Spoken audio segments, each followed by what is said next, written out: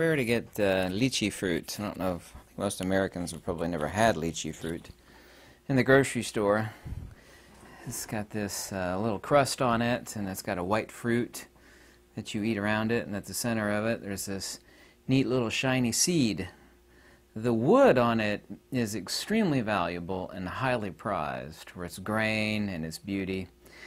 You know, humanity, of course, and animals, you know, will eat the fruit, carry it away, pick up the lychee fruit, peel it, start walking away, eat the fruit, and then drop the seed into the dirt or ditch. Same thing. And that's exactly what the tree wants. I want you to take its seed, and humanity basically sees everything upside down and backwards. We're fascinated, of course, by the fruit. It feeds us, and it's nice and tasty and sweet. But the nefarious plan of the tree is for humanity, of course, to take that seed and carry it hither, you know, have its spawn rise up in other places and let life continue. It's interesting how humanity sees everything upside down and backwards. I was contacted by a guy that I have a new shirt. Got it at a discount store. Yeah, I think I got it at Ross or at Marshall's. I got it at one of the two. Yeah, a new shirt. Yeah, I think it was like $13. Yeah, I'm a cheapskate. I'm not made out of money, that's for certain. Secrets of Being in Theurgy. And I'll try to keep things simple. A Russian guy called me and I hadn't talked to about a year. We talked about theurgy and its nature. And he said, you know, I'd say the same thing in a slightly different way to try to make it more clear. I said, well, you know, I can apply anything and try to make it simple for people to understand. And I said, well, what do you do for a living? He says he sells plumbing accessories. And, you know, his English was really good, but he's a native Russian. And I said, well, make it simple. And just on the fly, I came up with a rather perfect analogy of plumbing. How removing the plumbing, you know, would cause the poo to pile up and, you know, eliminate free-flowing water, which human beings need for, you know, bathtub and sink and for drinking and stuff. And, you know, you pull the plumbing out, and the poo starts to pile up, and you see the house for piece of poo that it is. You can't flush the toilet anymore, and you see the house as, you know, a construct. You want to get out of it, and you reject it. And he actually thought that was quite brilliant. So I can come up with analogies on the fly. I wanted to talk about this idea, and I know what people are caught up on. I really do. And this video actually is about the secret of being and of theurgy. And of course, we're writing a book on theurgy.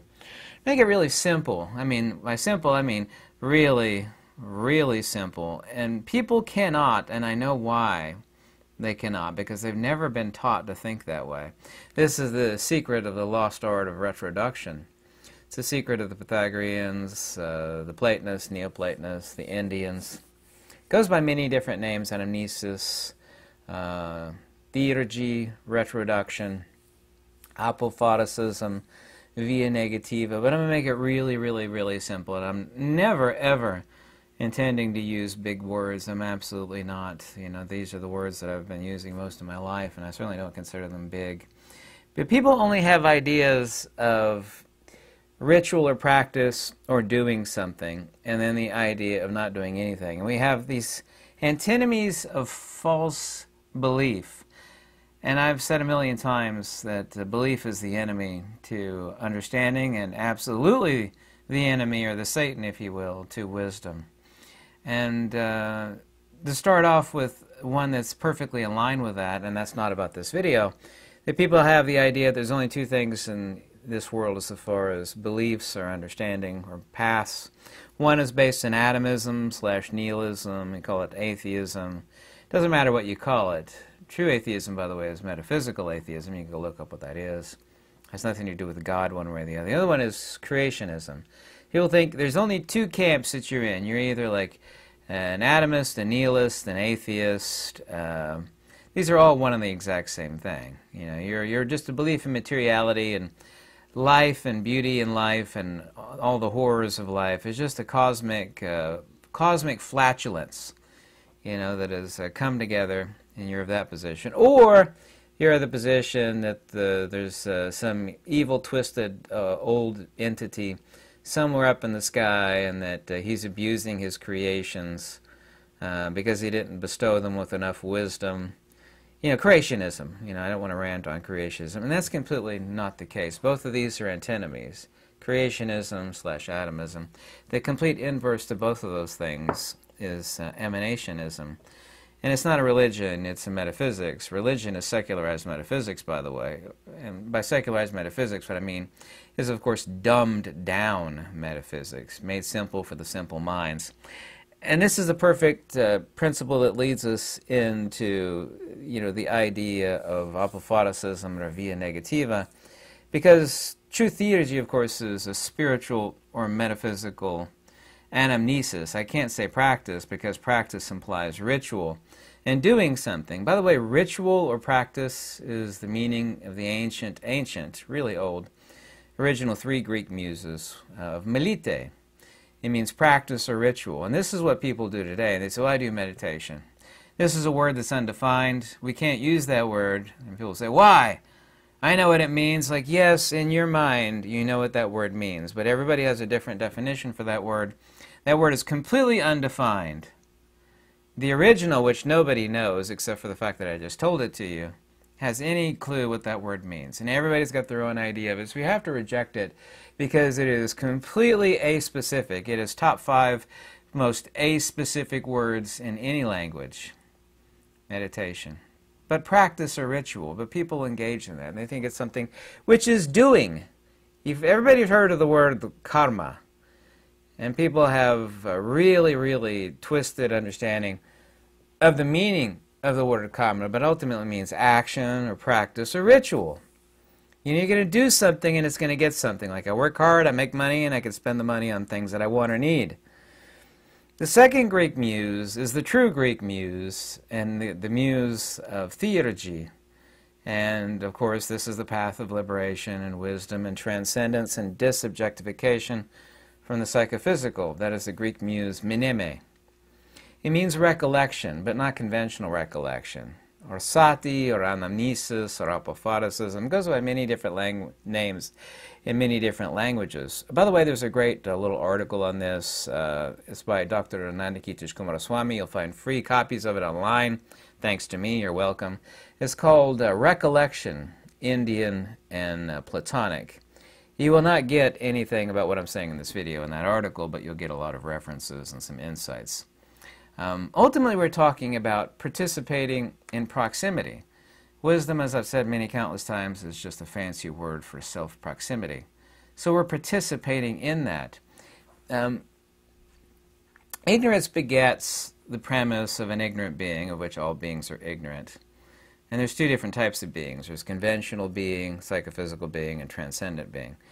Ignorance begets the idea, what that I were many, to be scattered amongst the many. In other words, this is, of course, the ultimate evil of people who want control over others. They don't even have control over themselves, yet they want control over other people. Totally an evil thing. So ignorance begets this, what that I were many, which ultimately, given enough wisdom, begets the thought or premise, would that I were myself. In other words, whole in that which I am. To desire a wholesome desire, every desire is unwholesome, akusala, unwholesome. And there's only one wholesome desire, which can be fulfilled. If the desire can never be fulfilled like a bottomless pit, of course it's unwholesome. If it can be fulfilled, which if there is only one, i.e. wisdom, then it is wholesome. Would that I were myself. So this means that you're scattered, but what's the reason why you're scattered? People talk about recollection or practice, and once again we're dealing with 2 antinomies, and I'm getting to it here very quickly. So we're interested in the spiritual metaphysical amnesia and how to reverse it.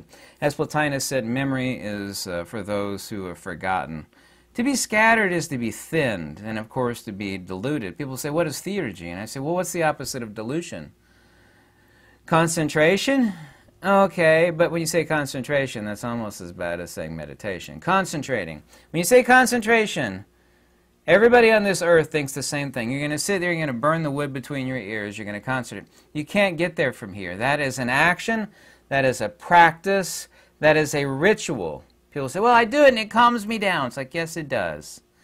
But that's not wisdom, and that is no basis for nor the path of liberation. It cannot be. You know, genuine metaphysics is hyper-rational and is hyper-logical, and that idea to think that that leads in any way to wisdom or liberation, of course, is completely impossible and totally irrational. Of course, to be scattered is to be thinned and diluted. We're talking about an anamnesis of selfhood. And by selfhood, I mean self with a capital S, i.e. the transcendent S.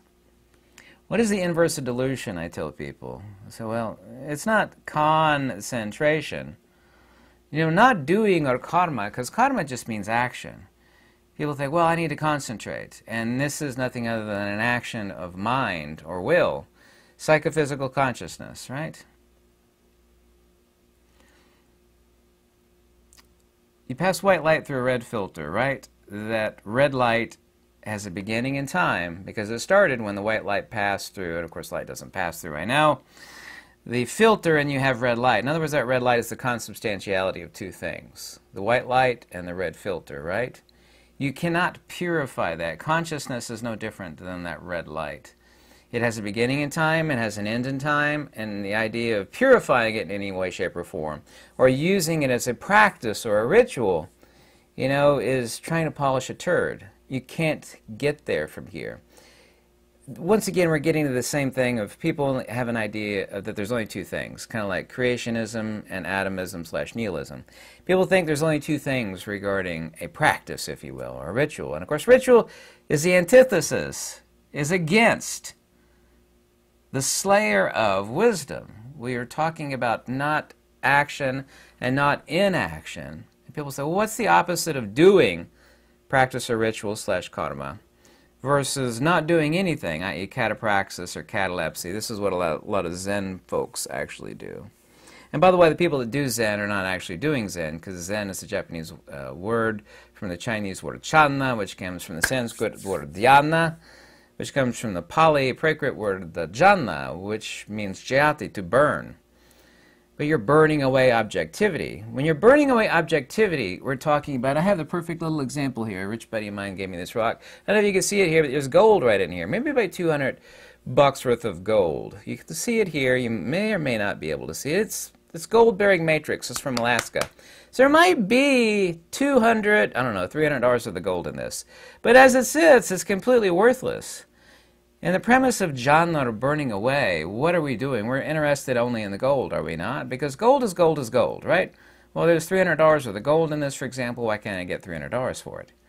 Because it's unactualized. Say, there's a certain type of red dye that's incredibly valuable. I forget what it is. But if you take a bunch of it and you squirt it into a gallon jug of distilled water, it will vanish rather quickly. You know it's there.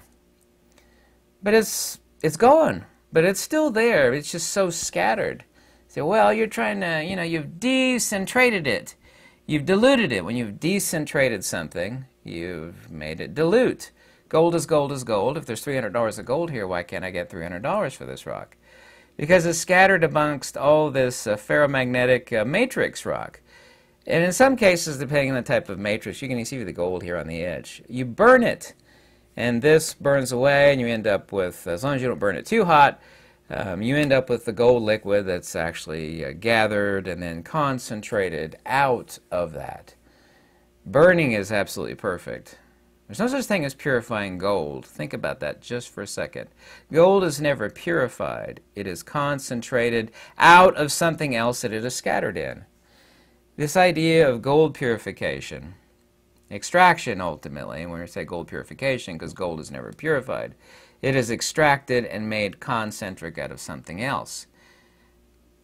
But you can't get there through practice or ritual. In the case of this, there is a practice or ritual. We have to burn it and do all these processes to extract the gold. When I say people, well, if you want to know what theurgy is, it's the inverse of dilution.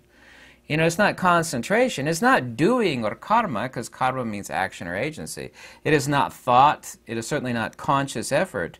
It is certainly not doing nothing, which is called catapraxis or nihilism or atheism. I got a perfect radio analogy for that. The radio analogy just keeps giving and giving and giving. Perfect analogy here. Nearly perfect analogy. It's rather an undoing. So it's not karma, it's not doing karma. And it's certainly not doing. Not doing would, of course, just be turning the radio off. This is what a lot of the Zen folks do. Well, I'm sick of this, you know. And then I hear that chatter. Turn it off, and then I'm gonna. Back here's the button somewhere. You disconnect the the battery, you know, from the radio. There we go. This is non-doing. I'm just gonna set the stuff here, and that's it. That's not the answer. The other one, of course, is the idea of agencyship or doing something. I need to do something. You're going to sit here and you're going to tune the frequencies. You're going to adjust the antenna. You're going to make it more powerful. You're going to increase the gain, this and this and this and this. But what you're listening to out of the speaker is not the signal. That's the broadcast. The broadcast is the consubstantiation. Because this radio is that red filter. Okay, the signal, of course, is brought in harmonic to the antenna. In the case of life, that antenna is water, because water is a dipole antenna. It may manifest as processed through all this. This entire radio is that red filter. You cannot do something with that red light that has a beginning in time, and it is consubstantial. It's consubstantial, the broadcast, that which comes out of the speaker, which is exactly analogous to consciousness. You cannot do anything to it or with it. You can't silence it. You can silence it. You can smash the radio. But that does nothing about demodulating the signal. All of these things is regarding liberation say the exact same thing. Demodulation or detuning. This is an undoing. People, when you tell people this, and I'm not picking on people, and I say, people only just like creationism and nihilism. It's just those two. Like, no. There's something totally opposite of doing and not doing anything, or like turning the radio off and, you know, smashing the radio or disconnecting the radio from the battery. That does nothing to or with the signal. Right? Of course I'm right. I'm perfectly right. So it is an undoing. It is having something that is done and constructed being undone. But permanently undone, through wisdom, permanently undone. What has been done is that the gold has been scattered in this host rock. Say there's maybe $300, I don't know, of gold in this host rock. You can see it. But I'm going to undo it. I'm not going to like throw it in the trash because I can't get any money. If I, you know, like, oh, there's $300 here. I can't go out and buy $300 worth of groceries with this. People laugh at me, right? And then someone's like discouraged. Well, you know, just throw it away. I'm going to fix this thing, and I'm going to heat it up. I'm going to do stuff. It's like, well, you've extracted the gold now. That is, of course, a doing. That's almost a perfect analogy against what I'm actually saying, but it's not doing anything to both of these things, so you can't actually get rid of the black host rock. You can't do anything, a more perfect analogy than the radio analogy. By tuning or adjusting things or increasing gain, I could screw a better antenna on this, which I actually have, for better gain. That does nothing regarding the removal of the modulation of the signal. So no actions can lead to it. Inaction, mentally and physically, of course, cannot lead to it either. This is where everybody gets confused. They think there's only doing and not doing anything at all. And people say, well, when I engage in catapraxis or catalepsy, which is basically blanking your mind out. That's where they actually stick a chicken and they draw a line in the dirt and they put the chicken's head down and it will sit there and stare at that line and not move like it's a zombie. You could find countless videos and facts on this. Tuning the stations or doing, not doing, turning out the radio or taking them. It's unmodulating the signal. This is what Bhava Nirodha Nibbana means. Also, too, Yoga Chitta Vritti Nirodha. Vritti and Bhava, becoming, is no different than Sansara. Here's three different words that are exactly the same thing. You don't have to know ancient Sanskrit or Pali. Sansara. Most people have heard of Sansara. It's like, hey, it's a round of suffering. Sansara means to go round and round and round and round, which is no different than talking about the polarization of any signal, which has a frequency. It's going round and round and round around a central core axis because all light and all EMR is a coaxial circuit. Sansara. That word. Here's the other word which means the exact same thing. Bhava, which means becoming. Becoming is to go round and round and round and round. Sarati, to go round and round and round. Bhava, round and round and round, of becoming. Both, okay, these two words are exactly the same. Here's the third word, which means the same thing. Vritti, perturbation, agitation, sound different than saying frequency or modulation. Every major text uses four different words. The fourth one's rather complicated when I get into that one. But these three words in referring to liberation. It has nothing to do with doing or not doing. Rather, the removal of modulation. The removal of the modulation is unbecoming. This is apophatism. This is theurgy. This is anamnesis. But people get confused. I don't get it. You know, I need to concentrate. When you say concentrate, every person on this earth thinks the same thing. I'm going to sit there, I'm going to burn the wood between my ears. They'll sit there, they'll actually talk about some of these Zenners and some Tibetans. They'll start sweating. Like it'd be like frigid cold outside. And they'll actually talk about it in a praiseworthy fashion. They do. Not my opinion, a fact. It'd be like freezing cold. And they're sitting there burning so much mental energy, burning the wood between their ears, that they'll start to sweat. You can't get there from here. There's no purification of a turd. There's no purification of the red light. There's no purification of the broadcast. That which comes out of this speaker cannot be purified. It has a beginning in time and an end in time, and is the consubstantial byproduct. Kind of like the child is the consubstantial byproduct of mother and father. Yeah. And it has a beginning in time, is born on such and such a day. You cannot get there from here. This is no different than talking about creationism versus nihilism. These are two antinomies. They're diametrically opposed to the truth. Yet everybody on this earth, or 99.99999%, think there's only those two. Just as people think there's only those two regarding wisdom. If people consider wisdom at all, which they usually don't, it's either doing something, karma, action, or agency, which is no different than saying samsara, bhava, and vritti. These three words are exactly the same. To go round and round and round. Bhava means becoming. Vritti means perturbation or agitation.